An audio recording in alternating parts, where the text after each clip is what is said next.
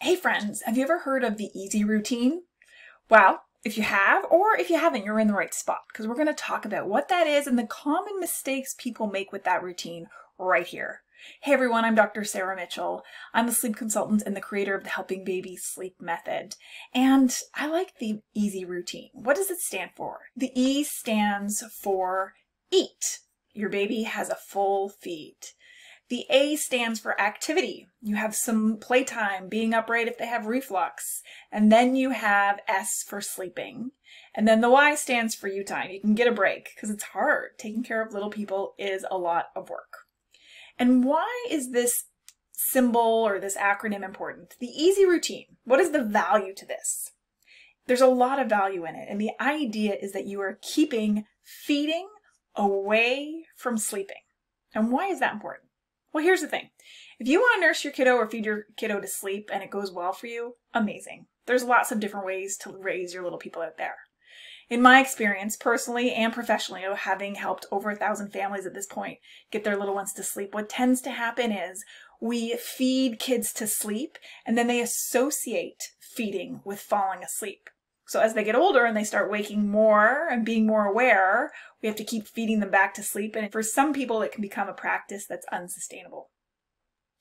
So the E.A.S.Y routine aligns well with the methodology of the Helping Babies Sleep Method, which is keeping feeding away from sleeping.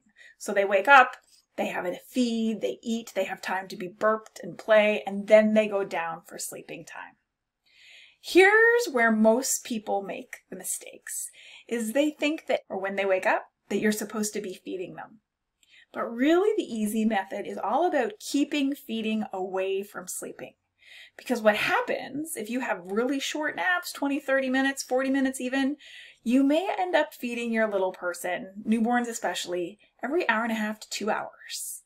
And then you get stuck in what I have termed in the Helping Babies Sleep Method book, the snacking cycle.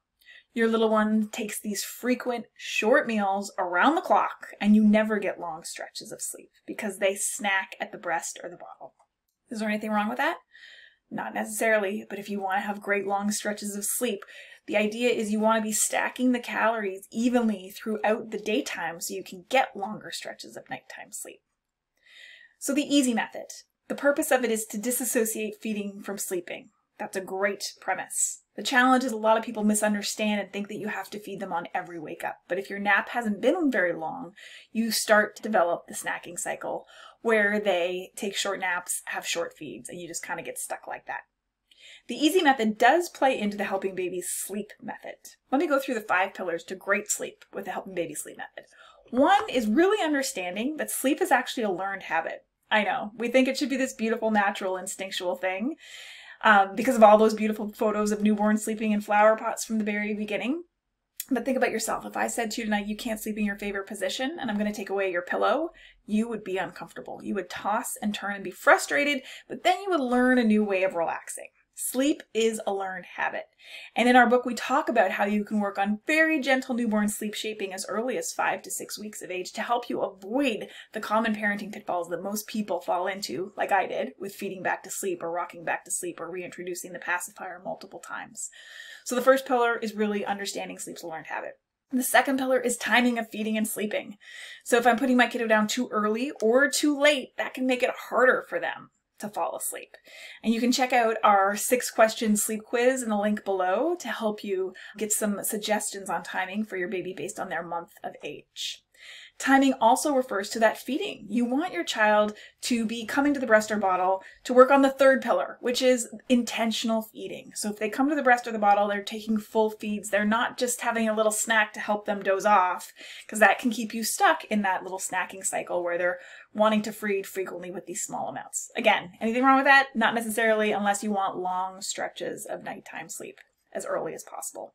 The 4th pillar of the Helping Newborns Sleep Method is assisting. And so it's true, they really don't have strong self-soothing skills in this newborn less than 3-month-old stage. So you're still going to be helping them out, but you can do that in ways that are sustainable, that you can maintain long-term in the place that they're going to be sleeping long-term.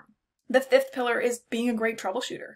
So if sleep's not going well, coming from a place of curiosity. What is going on with this child? Why could they not make it through one 45-minute daytime sleep cycle? What could be bugging them? All of those pillars are elaborated and then some to give you a step-by-step approach to newborn and babies 4 to 24 month sleeping approaches in the Helping Babies Sleep Method, the art and science of teaching your baby to sleep. It's available on Amazon and Audible, but you can start with our simple quiz below. Thanks for being here. Never miss a baby sleep tip by clicking on the link below to subscribe.